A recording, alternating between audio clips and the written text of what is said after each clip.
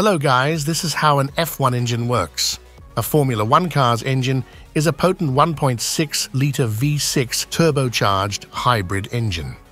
The power generated by this engine is around 1,000 horsepower or 10 passenger cars worth. The engine can operate as fast as 15,000 revolutions per minute because of its design. This RPM produces a powerful acceleration and an amazing sound. An essential component of the engine, the turbocharger, increases air intake, which improves combustion and increases power. It compresses the engine's air by using the exhaust gases from the engine to power a compressor.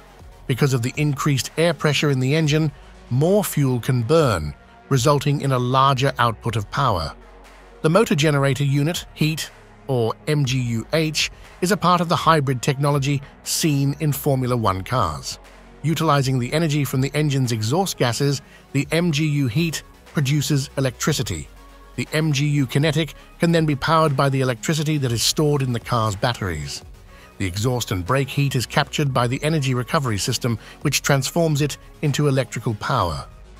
This can be sent straight to the electric motors or kept in a battery, so the driver can use it at a later time.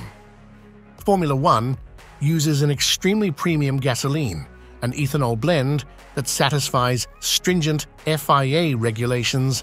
This gasoline seeks to minimize fuel use while producing the best possible combustion. Formula 1 will introduce new engine regulations in 2026.